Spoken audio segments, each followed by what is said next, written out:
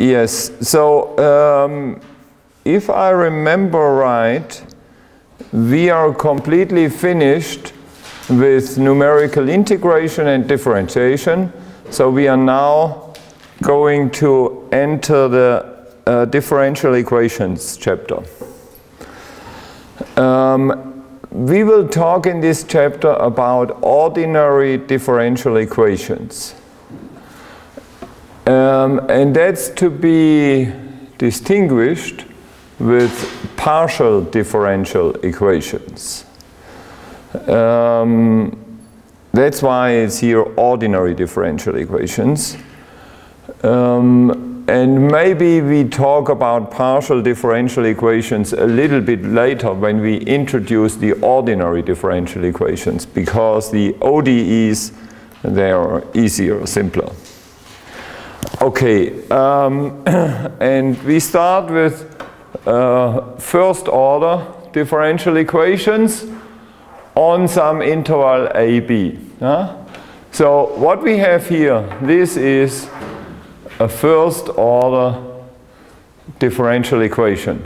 First order means that there appears a first derivative of the target variable y here. So we have a target variable y and a dependent variable x. And we are looking for a function y of x. That's what we actually want. So we are looking for such a function y of x. That's what we want to know. What we do know is a relation between a first derivative and some function f of x and y. And what we also need for a first order differential equation is an initial condition. So we need to know one value of our target function y of x. Typically for the starting point a, at the left interval. But this is actually not relevant. You can take any point in the interval. Okay, yes.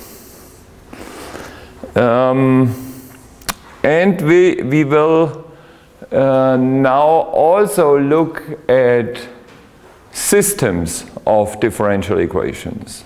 Not only one differential equation, but a number of differential equations for a number of variables. So now we will have not only this variable y, but y1, y2, and so on. So we are talking about a vector valued function. Yeah. Oh yes, sorry. On this slide, we call these variables eta I.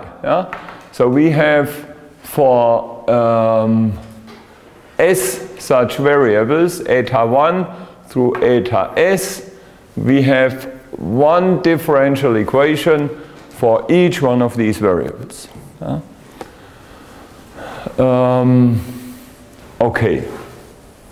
And we are looking for these functions eta 1 through eta s with initial conditions. For each one of these variables we also need an initial condition. And now we can write this in vector form. If we define this vector y as the vector consisting of all our variables, and then we need such a vector c, which is actually the vector for the initial conditions, and the right-hand side functions, we will also put them in a vector and call it f. And then we can write this system of differential equations in this form. So now we have the derivative with respect to x of the vector y.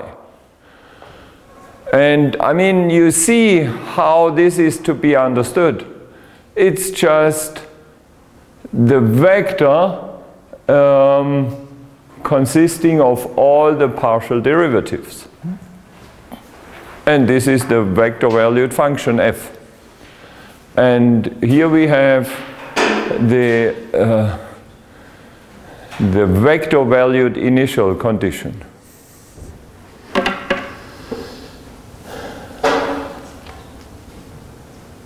And it's, I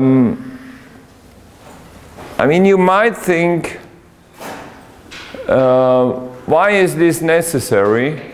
We could consider all these individual differential equations. But this is typically not possible. Why?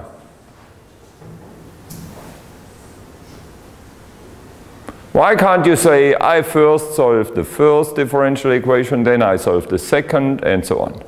Why is this not possible? As it would be here. You just solve this differential equation, and then you may look at another one. But here it's no longer possible. Are they dependent to each other? What is they? The differential equations. Is this a question? No, that would be my solution or suggestion. You would suggest that you want them to depend on each other. Yeah, if they depend on each other, you cannot solve them on their own. And they do depend. You can immediately see. How do they depend?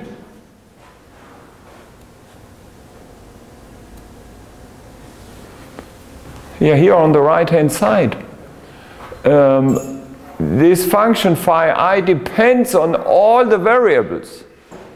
So they are dependent on each other, and so it's impossible to solve them one after the other. So we have a simultaneous system of differential equations. And we will look at methods for solving such systems of first-order differential equations. Now let me ask, who has seen methods for solving first just differential equations with one variable?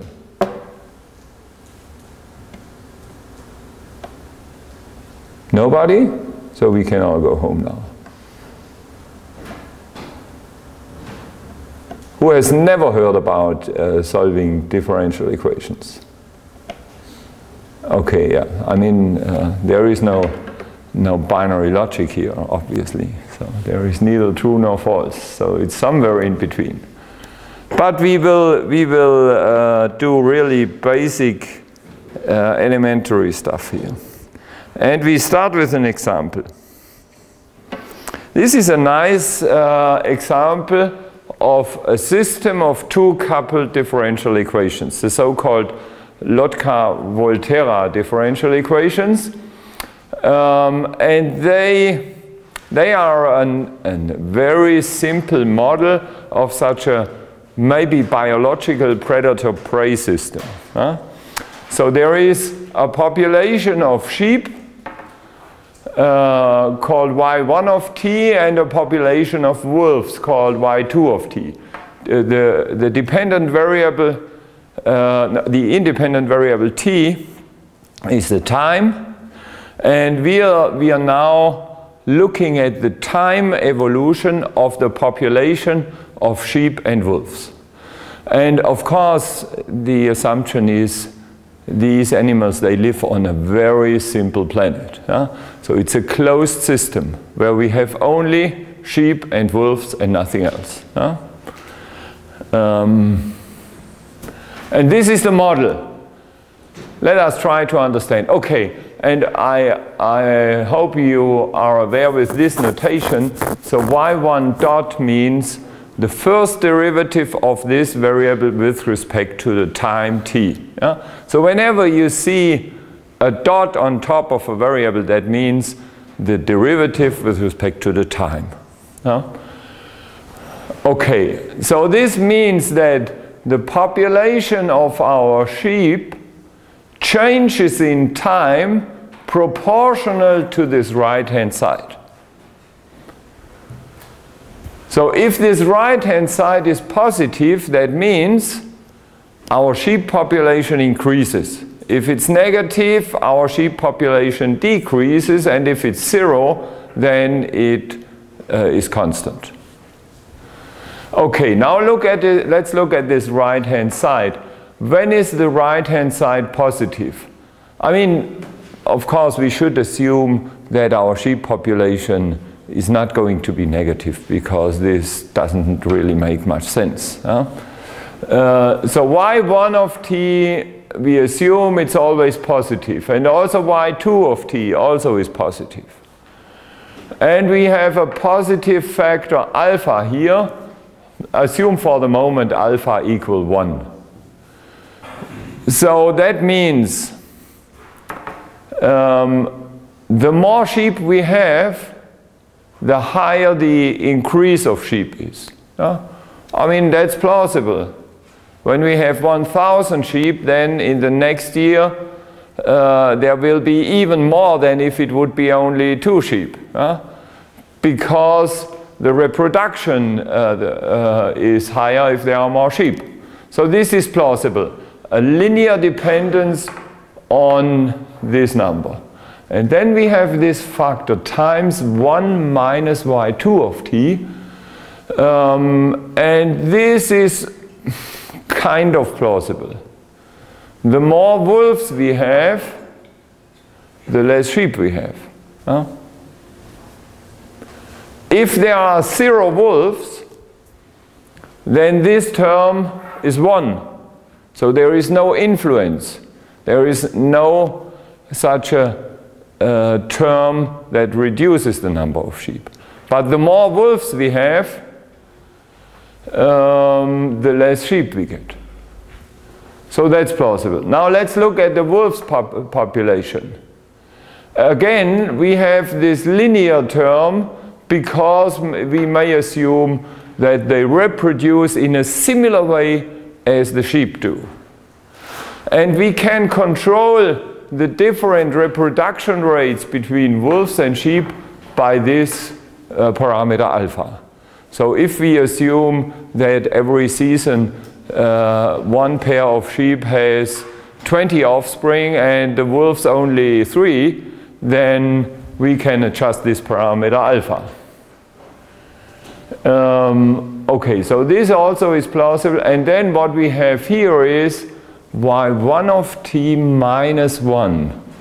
So what does that mean? Yeah, if we have no sheep, then this is bad for the wolves, because there is no more food for them. So then this means we have a negative right-hand side, and the number of wolves will continually decrease until there are no more. But I kind of miss the alpha in the second equation. We can have the same alpha. No, it's, of course it's different. Okay, we could call it beta. Yeah? Yes, but if we would add such a beta here, that wouldn't change much, because we can normalize the whole system in dividing it by beta, and then we have a 1 here and a alpha here. So that wouldn't change. Huh? I mean, it might be interesting, for example, here in the parentheses to add another constant, and here a parameter. I mean, we could at least have 3 or 4 parameters, and then we could more sensibly adjust all the parameters here. But I mean, to make it simple, we just have this parameter alpha. Okay, and so what you can see is that the population of wolves, of course, depends on the amount of food they have. The population of sheep, it looks like it does not depend on the amount of food, and that's actually true. I mean, in the real world, of course, it depends on the amount of grass they have. But here we assume an unlimited resource of grass.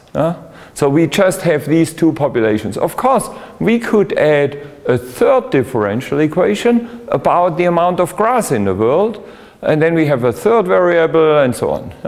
And you could have a population of, I don't know, some insects that disturb the sheep, or some disease, bacteria, whatever, and then finally you have a differential equation with 1 billion of variables, like it's on this planet, but we couldn't solve it anymore.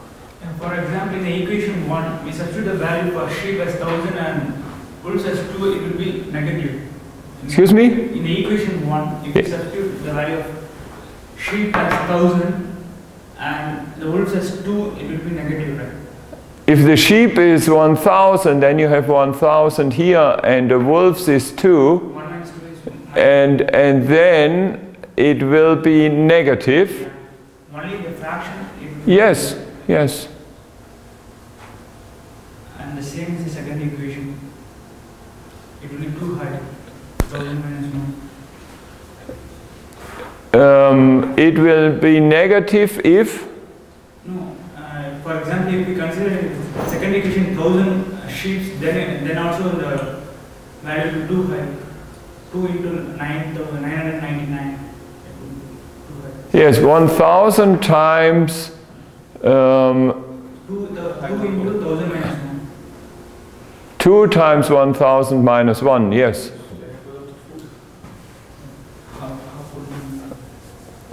So what was your assumption? 1000 sheep and 2 wolves. Yeah? Yeah, and that would mean the wolves would strongly increase. A very large right-hand side, and that's of course true. They have kind of infinitely much food. So they would increase, the wolves population would increase very fast, and the sheep population would decrease. But in the first equation, only 2 wolves and 1000 sheep, but still it's negative. Yeah, I mean, I already told you, you can enter here a parameter if you don't like this. Huh? You could scale it. I mean, this is just for illustrating such a predator-prey system. Huh? And it works, as you will see. We will solve this system. Huh? And I mean, it's such a nice example because it's so easy to understand, and you see that you get a dynamics of your populations. And the two populations, they depend on each other. And actually what's also important here is that this already is a nonlinear system of differential equations. Why is it nonlinear?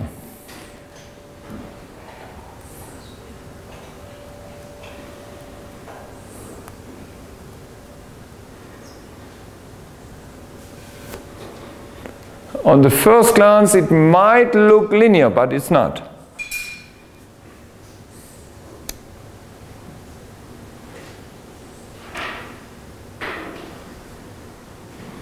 I mean, if it would be linear, we could model the right-hand side as a matrix times vector. So if the system would be linear, then the right-hand side would be something like a matrix A times the vector y. But this is not possible here. How can you model a product y2 times y1 in this way? This is impossible. Huh? So a right-hand side might be, so y1 dot of t is equal to 3 times y1 plus 2 times y2. That would be a linear right-hand side. But as soon as we have a product of two variables, it's nonlinear. Okay, we can write this system in vector notation, which is quite simple. And now let's look at how we can solve such nonlinear differential equations. What you, I hope, had in previous lectures was about how to solve linear differential equations. Who remembers this? Who had this? Let me ask this.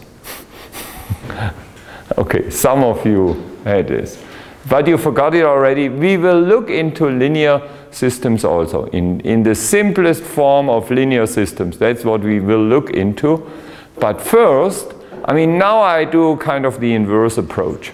We first look into the nonlinear system because this is what happens in practical real applications. The linear systems, they are kind of trivial and you can't find the solutions in textbooks. But the nonlinear systems, that's what happens in practice and you have to solve them. And there is actually an easy numeric way for solving them in the well-behaved cases. Okay, and now we look at how to solve such a system and then we will look at the solution of this system.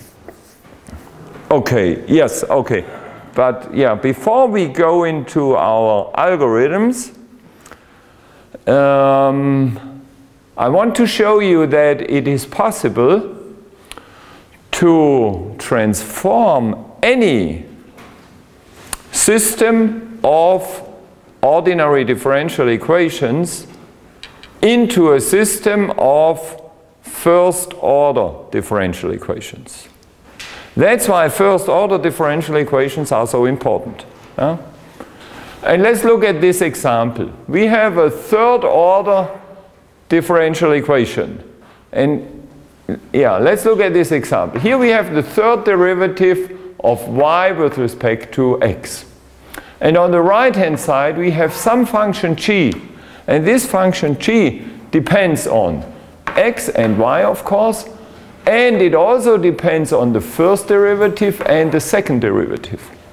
Of course, in such a third-order differential equation, there may occur third, second, and first derivatives. And that's what we have put into the right-hand side into this function g here. And also for a differential equation of order n, we need n initial conditions for all the derivatives. So for the zeroth derivative, for the first, and for the second, for example. Yes, so we need 3 initial conditions if we have a third-order differential equations. And now there is this nice and easy substitution trick. What we do is we substitute. We substitute our original variable y by some new variable. This is actually not necessary. You see, the new variable is the same as the old. But here it gets interesting. Now for the first derivative, we invent a new name, a new variable, eta 2. And for the second derivative, we also invent a new name. We call it eta 3. And now if we do this, let's look at this third equation. This whole system becomes very simple. It's now a first-order differential equation because we have the derivative of eta 3 with respect to x. Because eta 3 already is the second derivative and one more derivation gives the third derivative. And on the right-hand side, this g depends on eta 1, eta 2, and eta 3. And you see, it's now a first-order differential equation. That's it. It's so easy. But of course, we should not forget what we did here. We need to add this differential equation and this differential equation. These are 2 additional differential equations which we write here. And now we have a system of 3 coupled differential equations. And they are coupled, as you can see easily. Here the derivative of eta 1 depends on eta 2, and the one for eta 2 depends on eta 3, and the one for eta 3 depends on all of them. So you can always transform a system of ordinary differential equations of order n to a system of first order which is equivalent. Oh yes, and look at the initial conditions. I mean, these initial conditions are easily being transformed into these.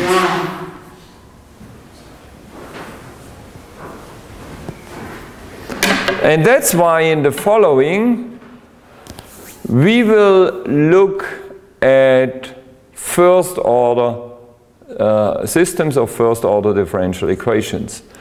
Yeah, let me make one remark. This transformation works for initial value problems. Initial value problems are such problems where you have some initial values, for example, at one time t equals 0. There are also so-called boundary value problems where you don't have the derivatives, all the derivatives at the left border, but you may have one value at the beginning and one value at the end, and they are different. But we will look at them too, at second order boundary value problems. But first now we talk about first order systems of initial value problems. Okay, yeah. And here we have the theorem related to this example. Any system of ODEs can be transformed into an equivalent system of ODEs with derivatives of order 1 only. Okay, and now we look at the easiest method for numerically solving such nonlinear systems of ODEs. So what we first do, let's look at this picture.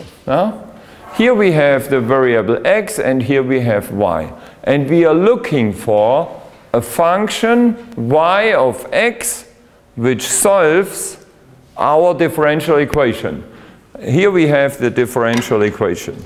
The differential equation is this. It's this. So the first derivative on the left-hand side and our function f of x and y on the right-hand side. Okay, and we are looking for some target function y of x which is unknown. Now what we first do is we discretize this axis. We have such a starting point A, and then we put a one-dimensional grid on the x-axis with a step size of h. And now on this grid we discretize our first derivative, and you already know how to do this.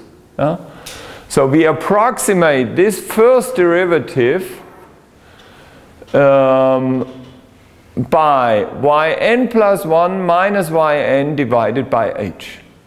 This is exactly our approximation for the first derivative. So if we want to know the first derivative in this point, then we take yn plus 1, which is this one, minus yn divided by the step size h. And we can do the same thing at all these points. Okay, so far this is only an approximation for the first derivative. And now we set this approximation equal to the right-hand side of our differential equation. And now if you look at this, we can solve this equation for yn plus 1 assuming we know yn. And then we get this equation. Yn plus 1 is equal to yn plus h times, we multiply the h to the right, h times f. And you see, in order to compute yn plus 1, you need yn. You need to know yn. But this is actually no problem because we are talking about initial value problems. So you need to know some initial value. You need to know this value y0.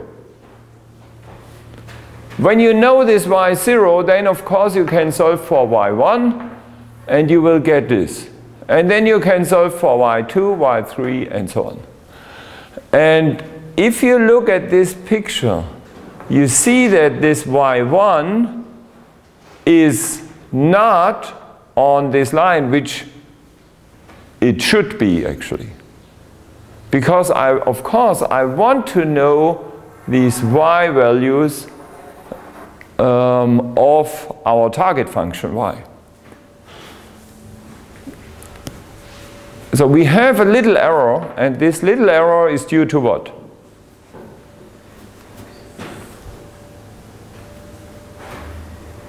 Step size. To the step size, yes.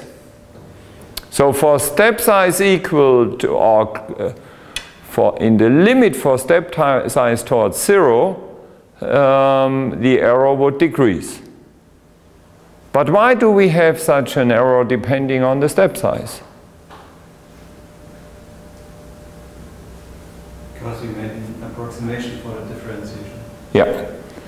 Because we used the tangent in this point, and we make an extrapolation, a linear extrapolation with the tangent here. And that's why we get an approximation error. And what you also can see, and here again, we use the tangent of our function, which is actually the tangent up here, but we take it down here. So we get another error. And you see, these errors, they will all sum up. They will sum up. Huh? So it's, I mean, either you use a very, very small step size h, or you use a better algorithm. This is really a problem. And I mean, look at our sheep-wolves example. You want to make, you may want to have an extrapolation of your population into the far future. But as you can see, this method would only be good for the near future, for maybe 2 weeks, but not for 2 years. Okay, yes. This is the so-called Euler method. Here we have an example. Of course, it's good to test such a method with an example where you already know the solution, because then you can compare your results with the solution. And I took this differential equation. Y prime is equal to y. What is the solution of this differential equation?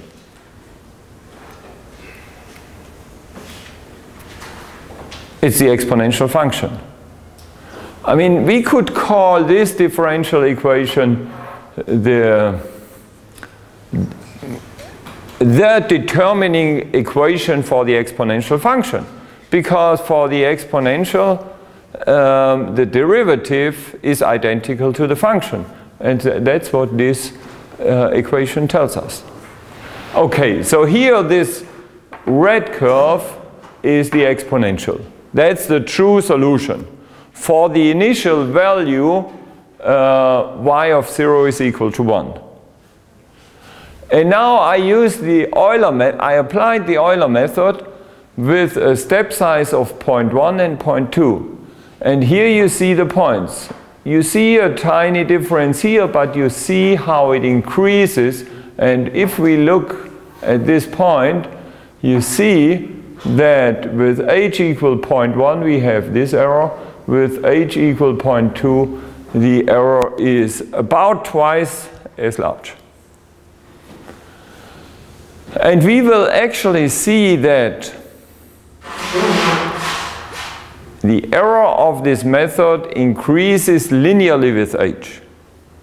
And this is of course not nice. Yeah? We want to have, what would we like to have? What type of dependence on our step size would be better than a linear dependence?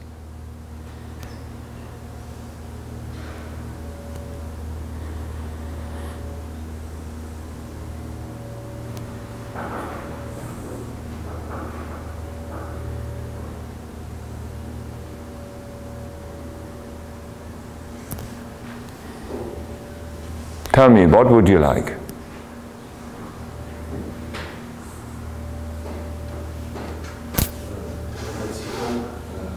Inverted. Depending on 1 over h. Oh, that would be actually as bad as it can be. Because for h towards 0, your error would go to infinity. That's what you don't like at all.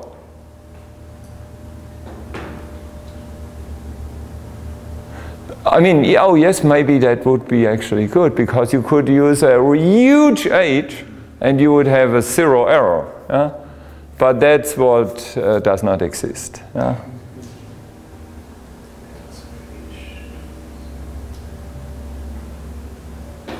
You want to have an error that increases fast with h. Yeah? Like the h squared or h to the 4th power, for example. That would be nice. I mean, we should talk about how does the error decrease with decreasing h. So if h goes to 0, how fast does our error go to 0? That's what we have to ask. Huh? And then, of course, a quadratic decrease of the error is much better than a linear decrease. You should always have this picture in mind. If we have h here and the error depending on h, that would be a linear decrease, but quadratic is like that. It's much better. Huh? And 4th power is even better. And we will find with the Runge-Kutta method a method that has a 4th order error decrease. Okay, here you can see the numeric values. So we have our xn, our yn. These are exactly the value from the figure before. And here again, you see the error with h equal 0.1 is 0.05. With h equal 0.2, it's 0.094. So it's almost twice as large.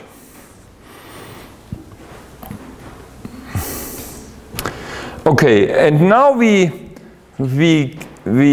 calculate the error dependence, which is very easy here. Yeah? If we look at a Taylor expansion of our function y, of our desired solution function y, then we can write y of xn plus 1. Yeah? So we expand our function in the point xn. Then y of xn plus 1 is y of xn plus the first derivative at xn times h, plus the second derivative divided by 2 factorial times h squared, plus the third derivative times the 3rd power, and so on. That's just a basic ordinary Taylor expansion. If you're having a problem with this, you should really look at it at home. I mean, that should be really one of the simplest tasks, to expand such a, to do such a Taylor expansion in the point xn. Please look at this at home again. Okay, now when we have this Taylor expansion, what's very nice here is on the left-hand side we have y of xn plus 1, and on the right-hand side y of xn. We bring this to the left-hand side and divide the whole equation by h. And then on the left-hand side we have our approximation term. Look, this is exactly what we had here. This is exactly the left-hand side of our Euler formula.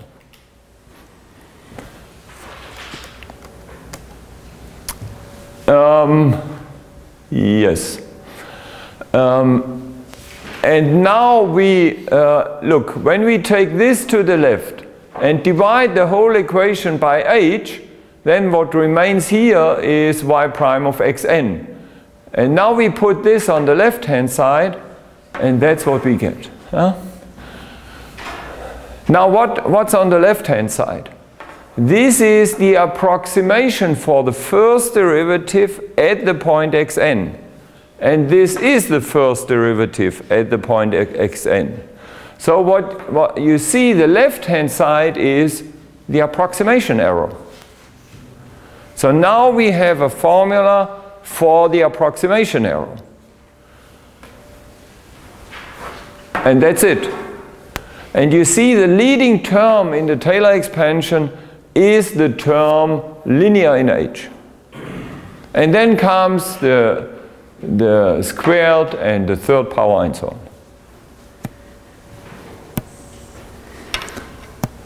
I mean, this is quite similar to what we did in numerical integration and differentiation. And we can, for example, apply Richardson extrapolation.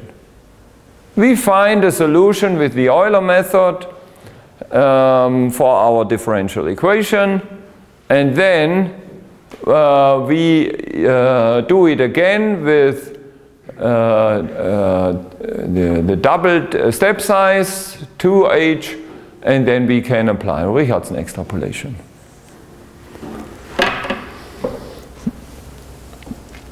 Okay, but the really important fact is we have now proven that the approximation error decreases linearly with h. So that's what we have seen here, which is actually true. Okay, yes. So now we are ready to apply the Euler method. But we want to have better methods. Yeah? And now we look at the so-called Runge-Kutta methods. And the simplest Runge-Kutta method is the so-called Hoyne method. And here we have a new and interesting idea. So what we do on the left-hand side is the same thing as before. We take our approximation for the first derivative. Yeah? Maybe we go back to the Euler method again, Euler formula here. So the left-hand side, here we use an approximation. And because this is only an approximation, it's not exactly equal to the right-hand side. That's why we get an error. And now the idea of these Runge-Kutta methods is to kind of produce the same error on the right-hand side. Yeah? To modify the right-hand side such that it gets closer to this approximation on the left-hand side. And this is, I mean, all these Runge-Kutta methods, they are kind of heuristic. Yeah? So people try to use this formula and that formula, and then with the new formula, they do the Taylor expansion and prove how this error dependence on h goes. And that's what we see here with the Hoyne method. Look, the left-hand side is the same as with the Euler method, but on the right-hand side, we have f of xn, yn. That's what we had before. But look, we have kind of an averaging. We have f of xn and yn plus f of xn plus 1, comma, and yeah, we could try to write here yn plus 1. That would be the first simple idea.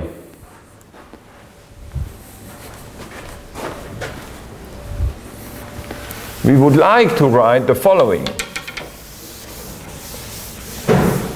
We would like to do an averaging on the right-hand side.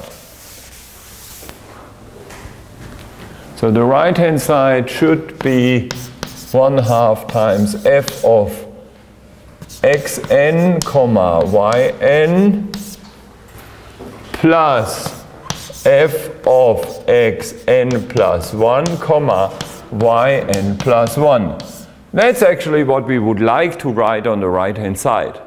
And now, as you can see, you do an averaging. You take the average of the function at this point and at the next point. Look, why is this a good idea? Look at this picture here. The error of the Euler method comes from taking the first derivative at this point. If we would take the first derivative at this next point, it would be too steep. So here it's too flat. If we would take this one, it would be too steep. So maybe we should take an average on the right-hand side between these 2 points.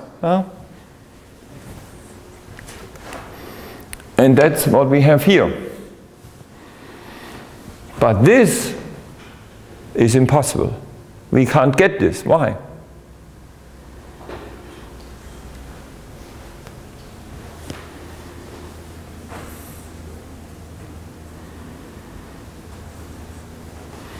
I mean, this function, we have this function f, and it's defined on the whole interval. So it's actually no problem to compute f at this point. But what is the problem here?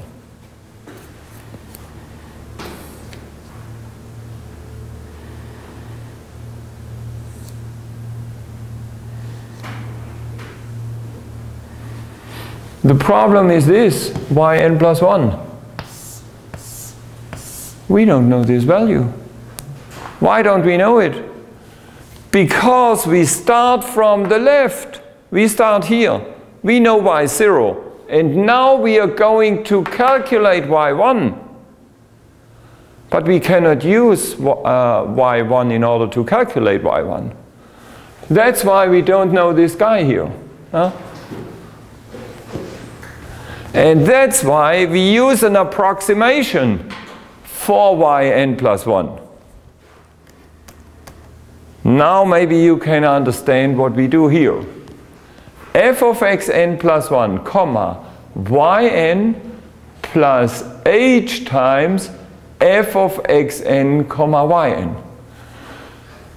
What is this? This is a linear extrapolation of our function f from the point, from the nth data point to the n plus first data point.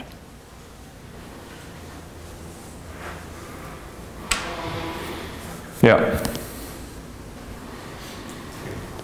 Okay, so this is what we now try.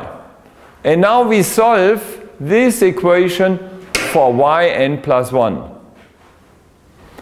So then we multiply the whole right-hand side by h. And we get a plus yn at the end. And that's the formula. Yn plus 1 is yn plus 1/2 times k1 plus k2. And k1 is h times f of xn, yn. And k2 is h times f of xn plus h. Yeah, this is xn plus h, xn plus 1, yn plus k1. Yeah, and k1 is h times f of xn, yn. Yeah. So that's the new formula we get. And now, of course, the interesting question is, how does our error decrease with h? And we don't go into the Taylor expansion and the proof. I just give you the result.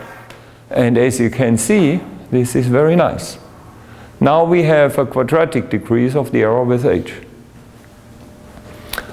And again, we can do Richardson extrapolation with these exponents, 2, 3, 4, and so on. So this Hoyne method gives you a much better solution. Okay, and now we look at the very popular fourth order Runge-Kutta method. And here we have a similar scheme. Again, we do a modification of our function f. And this is the formula. Yn plus 1 is Yn plus 1 over 6 times this. You see, what we do here is an averaging. An averaging of 4 terms, but 2 of them are weighted with a factor 2. So we actually have kind of 6 terms. That's why we divide by 6. And these 4 terms are h times f of x n comma yn, which is nothing new. This is k1. And then we take this second term with a double weight, which is h times x f of x n plus h half and yn plus 1 half k1. You see, this k1 again is the linear approximation of our function f at the next point.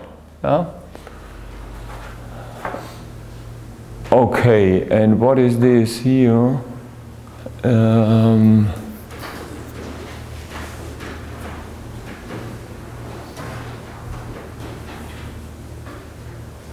Okay. So it's actually the same as here, but for yn we use the k2 approximation,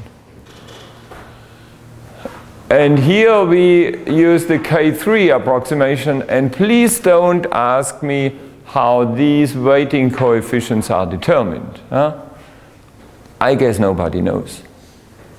But what's important is this. We have to tune these coefficients such that we get such a nice result. So now we have a fourth order approximation. You see, the leading error term is h to the 4th power, which is very nice. And that's the method everybody uses. Actually, this is not the end of the optimizations for solving first order differential equations. If you look in the advanced numerics books, then you will find even better algorithms. We don't look into these here. But yes. So a next idea in order to improve the whole thing is, so we have our x here, and our differential equation is y prime is equal to f of x and y. That's the differential equation. So of course it all depends on this function f. It all depends on the behavior of this function f. If this function f, for example, is linear, then everything is getting trivial. Because then already the Euler method gives you an exact solution. So it's interesting if this f is nonlinear. And as you can imagine, the more nonlinear f is, the worse our results will be. And what does it mean for f to be more nonlinear?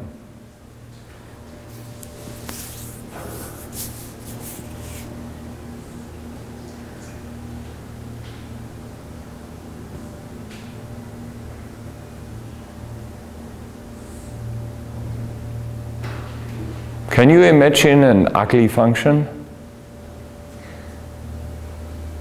We all agree, I think, that linear functions are not ugly. Huh? So we have to be far from linear. What is far from linear? Random.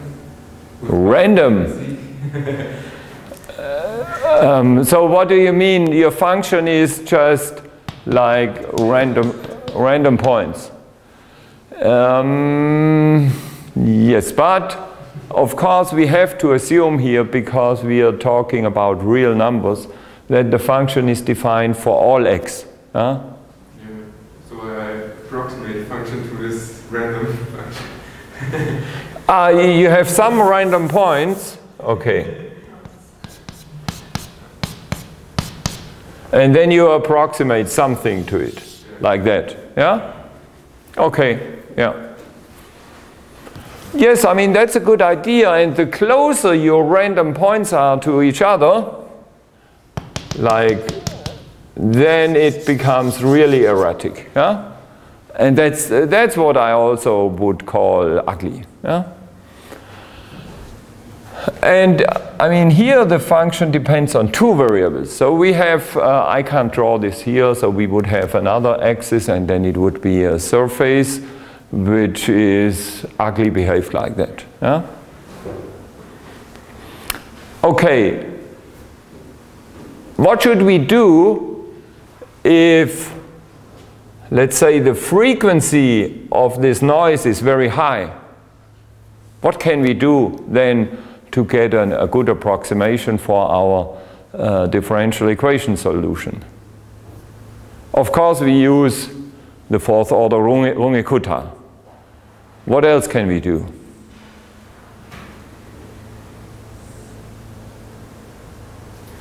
Increase h. Increase or decrease? Decrease h, yes. Yes. Use as small an h as possible. Yeah, I mean, that's actually what you will do in the exercises. If you solve the exercises on the computer, I mean, the first one or two exercises are very well behaved, no problem. But there is one exercise where you will see that even with a small h, if the time of evolution goes over time, you would get chaotic results which have nothing to do with the correct result. No?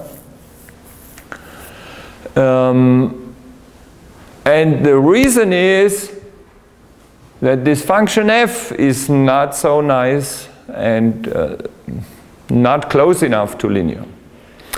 And these improved methods, they now do the following. So let's assume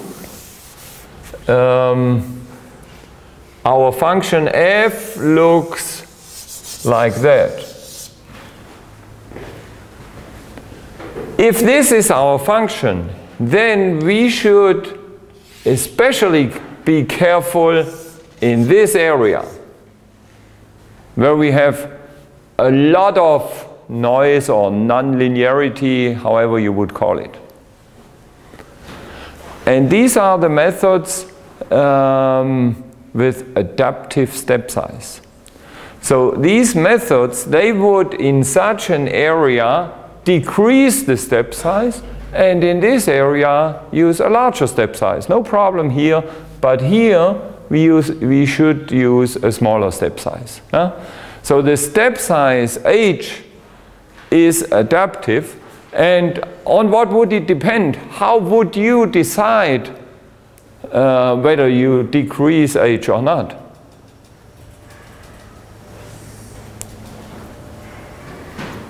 On the frequency. Yeah, but how do you determine the frequency? There is nobody who you can ask. On the change of the first derivative. Yes. So that's a basic idea. You look at the first derivative of your function f. I mean, f depends on 2 or even more variables, so you should look at the partial derivatives. df with respect to x and on the partial derivative with respect to y. of x and y. And if we have more variables, then there are more partial derivatives. And now, okay, but the problem is we don't have these partial derivatives.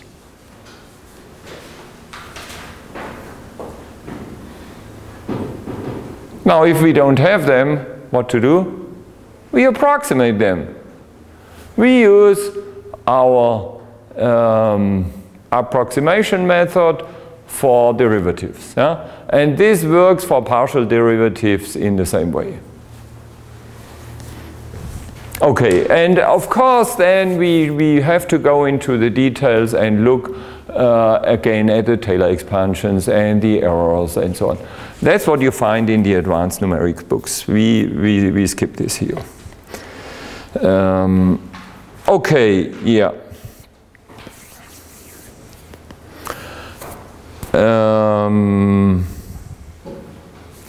Yeah, and here in this tabular we have a comparison of these three methods that we have seen: Euler, Hoyne, and Runge-Kutta.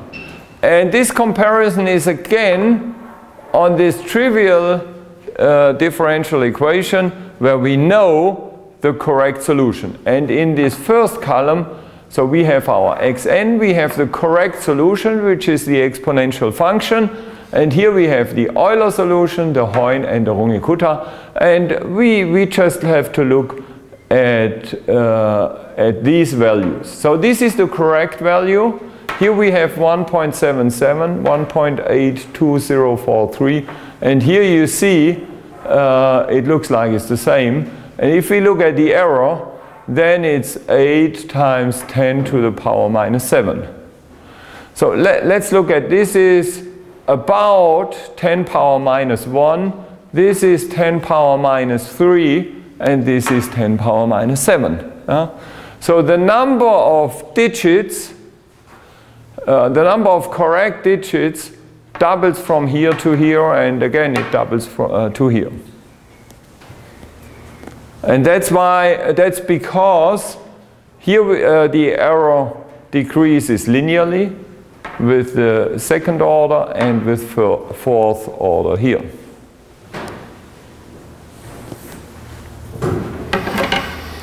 Okay, oh yes, and maybe I should make a reference to this book of Schwarz.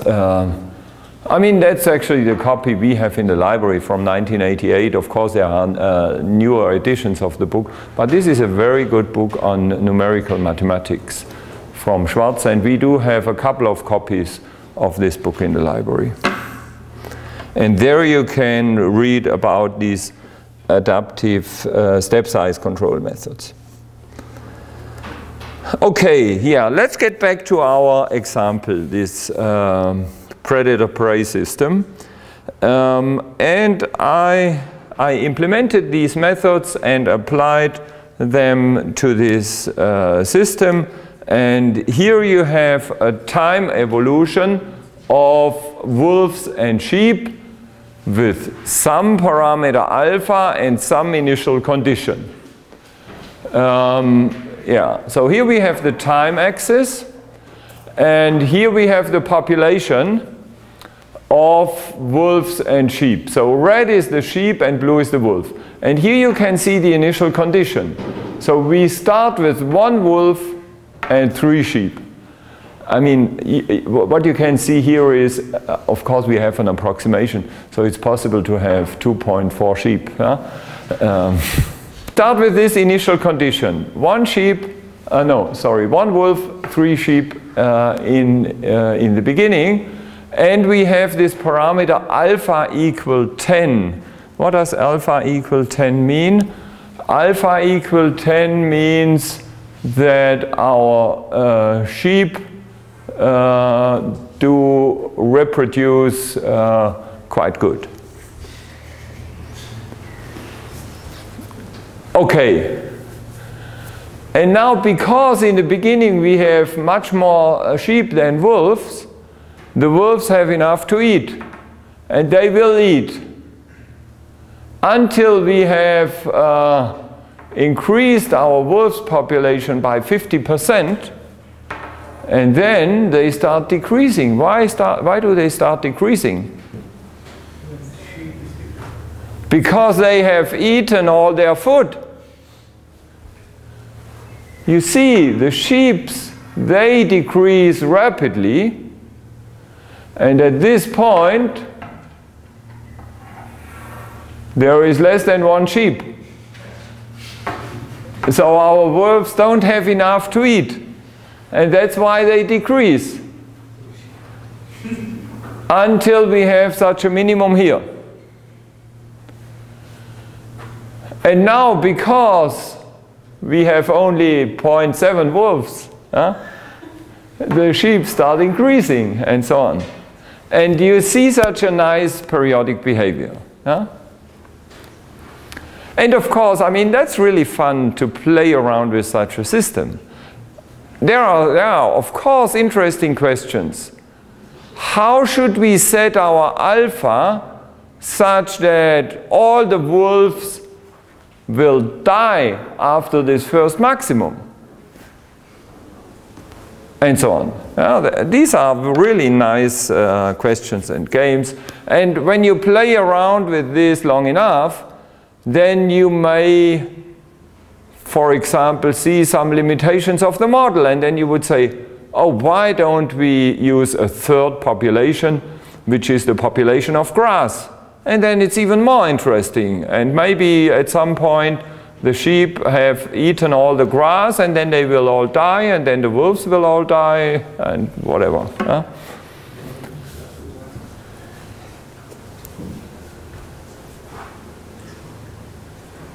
Yes, that's really nice.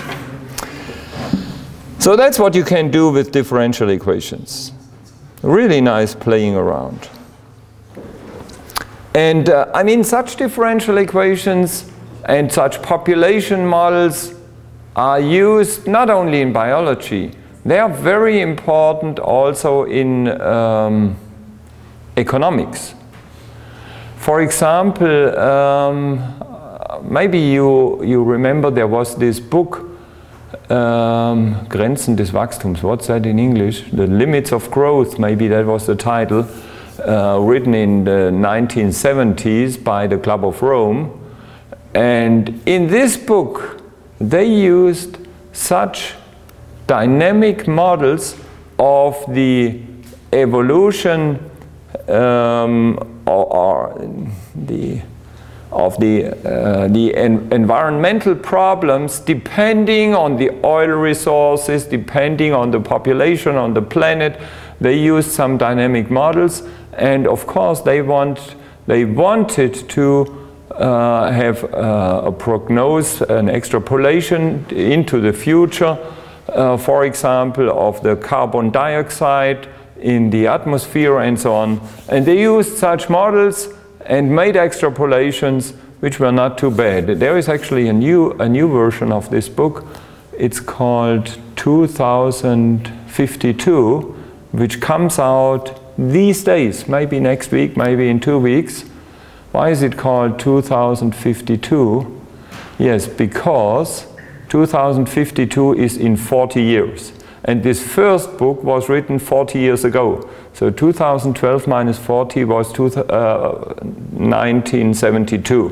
Yeah, in 1972 they wrote this first book. Now it's 40 years later, and now they write a book about the next 40 years, which will come out in 1 or 2 weeks. And maybe they again use such dynamic models to extrapolate to the year 2052. And of course, I mean, and that's your task as an engineer. The really critical point is, what is the really critical point here?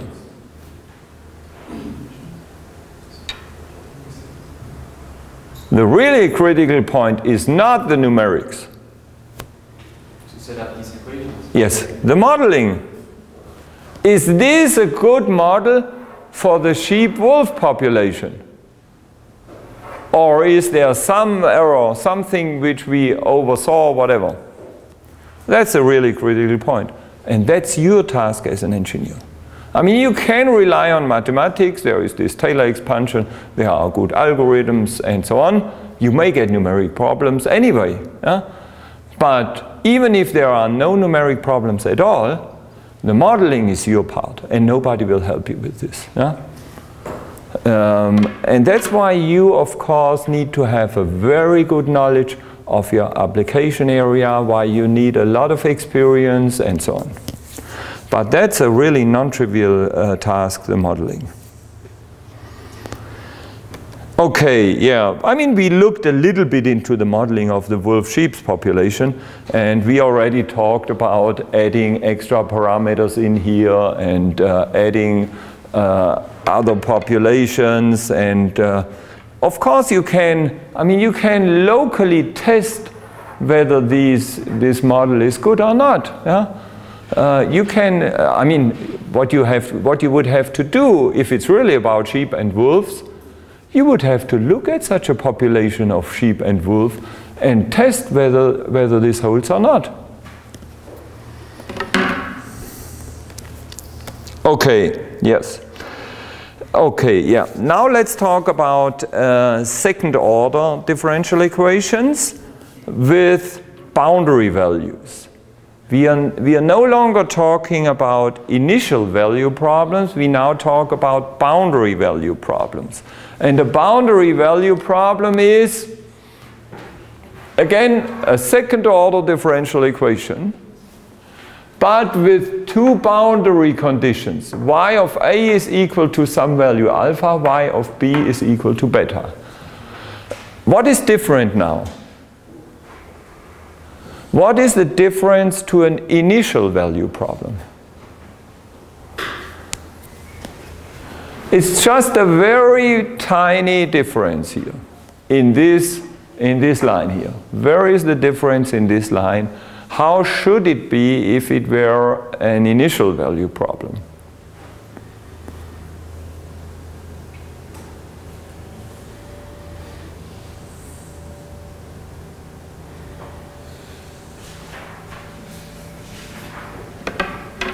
Let me modify it.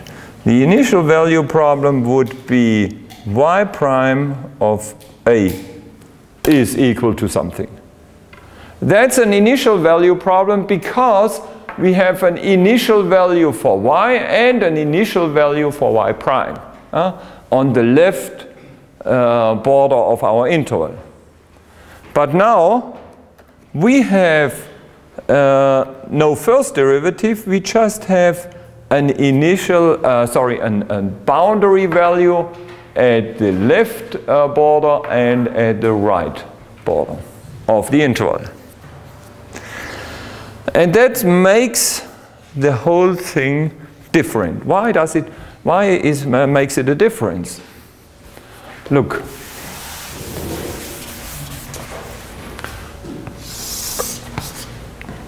We have such an interval AB. On this interval AB, we want to know our function y. Now with such an initial value problem, we start with such an initial value for our function y. And if it's a second order initial value problem, we even have a value for y prime here. So then we even know the first derivative, which is maybe like that. And then we start from here, step by step, and extend the range of our function y. This is no longer possible if we only have this value here, but we also have this value here.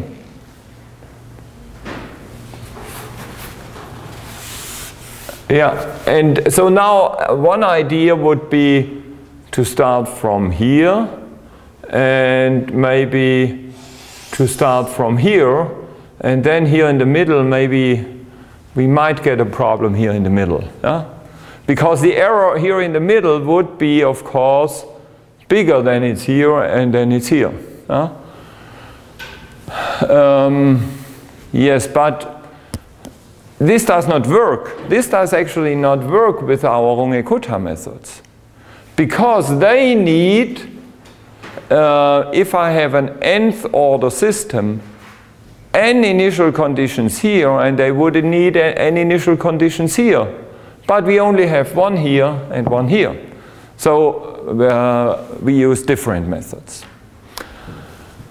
The first thing we do is, look, here in our second order system we have a second and a first derivative.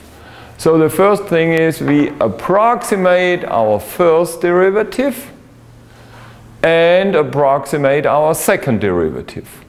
These are the well-known formulas for the first and second derivative.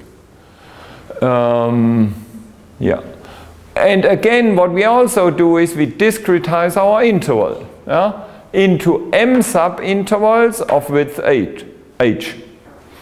And we have that now our points in the interval xi is equal to a plus I times h. Okay, and now we do the approximation of our function y of xi. So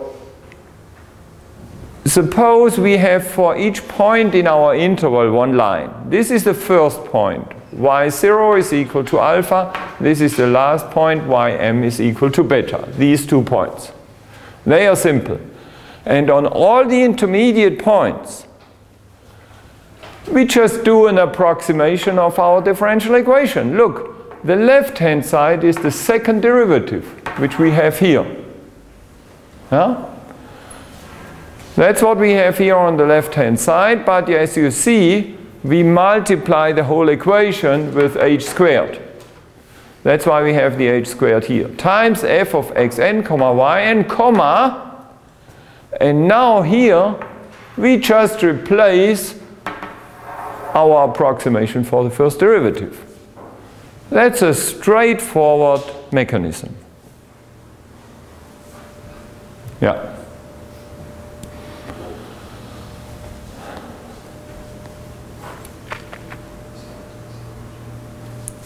And this, of course, this equation has to hold for all inner points of the interval.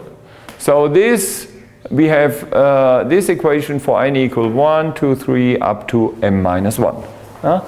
For n equals 0 we have the boundary condition, and for n equal m also. But for all the inner points we write down this equation. And now if we look at the left-hand side of this equation, you see that in all the inner equations we have these 3 values, yn plus 1, yn, and yn minus 1. And this is something we know already. We know such a left-hand side from spline interpolation. When we did spline interpolation, we ended up, that was last semester, we ended up with a square matrix with a lot of zeros, but the main diagonal and the 2 neighbor diagonals, they were non-zero. And that's what we have here. This is the diagonal element in the matrix. This is the left neighbor diagonal, and at the right neighbor diagonal. So we get such a tri-diagonal system where the matrix is this. The coefficient matrix, we have 1, minus 2, 1. Why? Because of this. 1, minus 2, 1.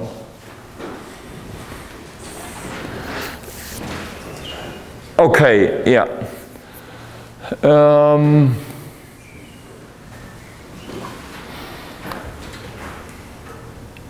Now we write our boundary value problem in vector notation. I mean, now be careful here. We are talking not about a system of linear differential equation. we have a one-dimensional differential equation, and this remains the same. It's only one-dimensional. There is a one-dimensional variable x, and y also is one-dimensional. But we are talking about this whole interval. We are now going to solve the system simultaneously on all the points in our interval. So these points in the interval, they now produce a vector. So the size of this matrix, it is an m by m system, and m is the number of our points in the interval.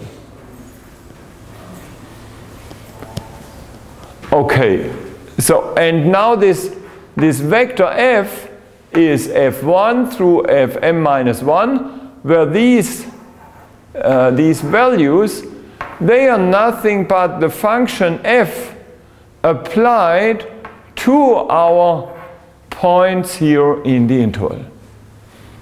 So this is the vector. This is the vector of all function values in our interval. And now we can write our linear system in matrix form. So we have this matrix A times y, which we have already seen. And on the right-hand side, we have h squared times the vector f applied to our vector y. And this is the vector y.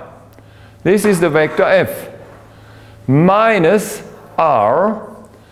And now this r is, this r has an alpha here and a beta here, because these are our two boundary conditions.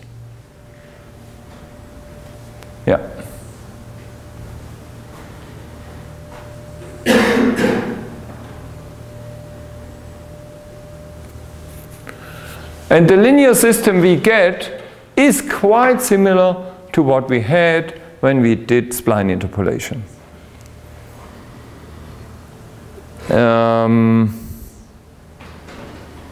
Yes. And what do we remember from our spline interpolation algorithm? How can we solve such a tri-diagonal system?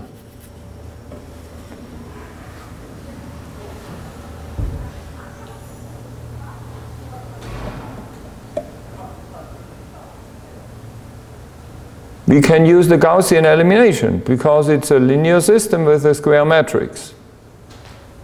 But we can do better.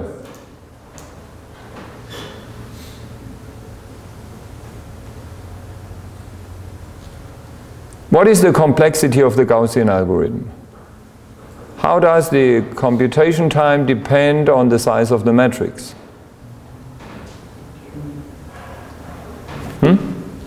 Cubic, yes. So the computation time is proportional to this m cube of Gaussian algorithm. But what did we do with the splines? We did it linearly. Why can we do the elimination in linear time here? I mean, that's what really disappoints me. You forget it all after the examination. Why can't we do it linearly? Because what does the Gaussian elimination? It eliminates this lower triangle of the matrix. But there is not much to eliminate. There is only this one vector to be eliminated. And that can be done in linear time.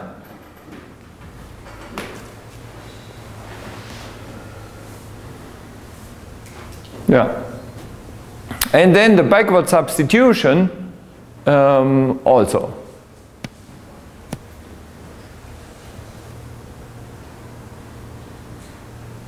So that's good news, because otherwise our effort would increase with the third power of the number of points we use. That would be really bad. But with this, with the tri-diagonal algorithm, we can do it in linear time. Okay, so that's good news. the computational complexity is not too bad. And now about the approximation error. Here we have the result for the approximation error, and this is not too bad either, because the leading term here is quadratic.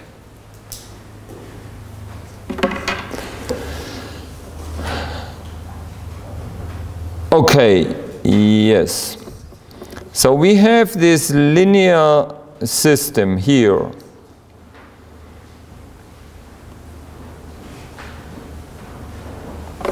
But there is a problem.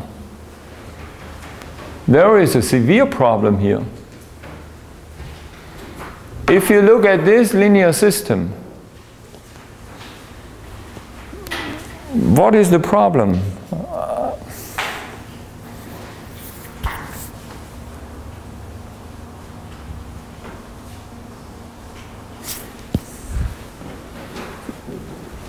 Whenever we have to solve a linear system, what do we typically know and what is unknown?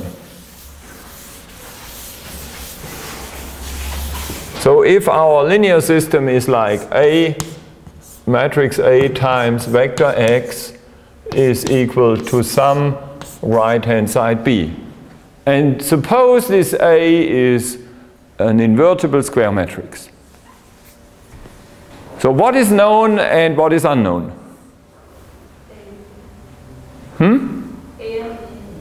A is known. Okay? And B is known too. And X is unknown. Okay.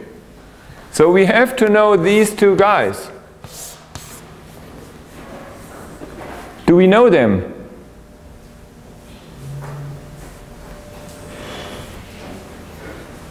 What is known and what is unknown?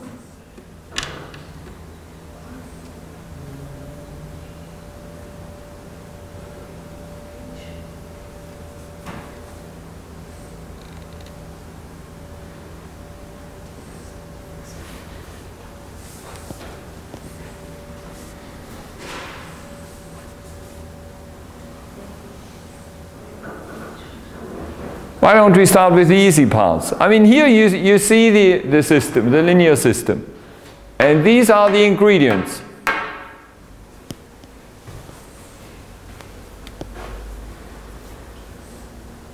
Unknown is Y and Y.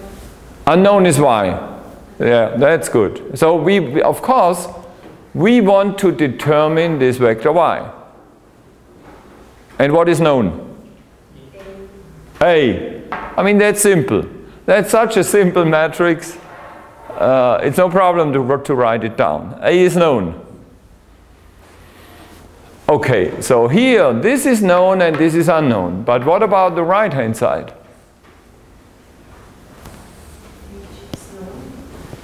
H is known, yes. What about R? R is known too. It's the boundary conditions. Now, what about this vector f of y? It is unknown. That's our problem. Look, these are the values in this vector f.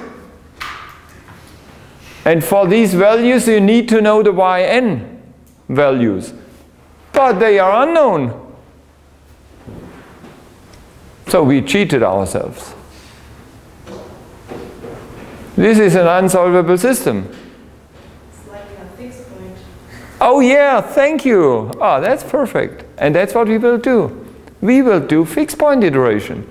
We start with some initial values for our y, for the y values on our interval. We just use some maybe random initial values, and then we iterate the whole thing. We do fixed point iteration. Okay. Yeah, so what we do is we calculate our yk plus 1 and use our y values from the step before. And now, of course, we have to talk about what are our initial values for the y's. We could use something random, but we can do better. And what we do is, look, suppose these are our boundary values, these two, and suppose the solution would be this. And of course we don't know the solution, but the simplest thing we can do is we use a linear interpolation between the two boundary points. And that's what we have here. So yi0, the ith point, is alpha, which is the left border, plus beta minus alpha, the difference between these two. No, sorry, it's beta minus alpha is this difference. This is beta minus alpha times I divided by m. And I divided by m is the relative point where we are in this interval. So this gives us a straight line between these 2 points. That's what we use as the initial solution. And now, in order to do fixed point iteration, we just have to multiply this equation by an inverse. And now we get a fixed point iteration. We determine our next yk plus 1 by this formula. Now if we use as a shorthand for this right hand side capital F, then we have the well-known fixed point iteration equation. So this is the fixed point iteration, and this is, so we are looking for, we want to determine a fixed point, which is the solution of our original equation. And this capital F is this.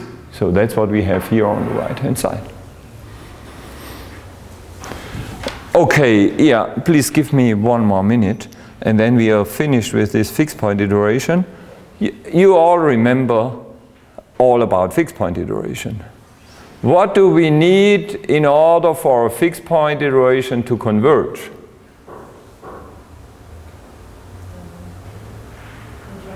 A contraction, thank you very much. What is a contraction? What is a contraction? What must be contracting here? I mean, this is our fixed point iteration, that's the fixed point equation.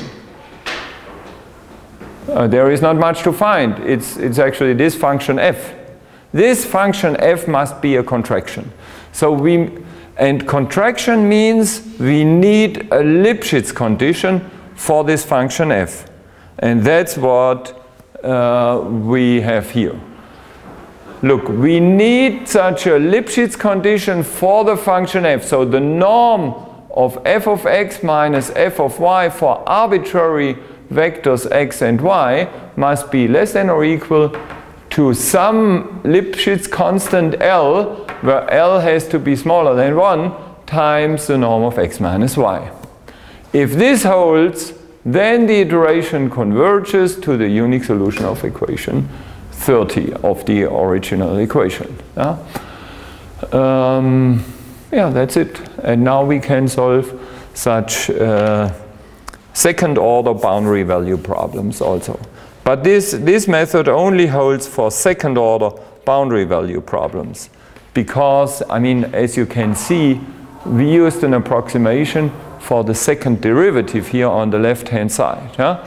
Of course, we can also develop methods for solving third order boundary value problems. What would be the change in the end of our, we would get a linear system too, we would do fixed point iteration. What would be the difference if we had a third order system? The difference would be we would need an approximation for the third derivative on the left hand side.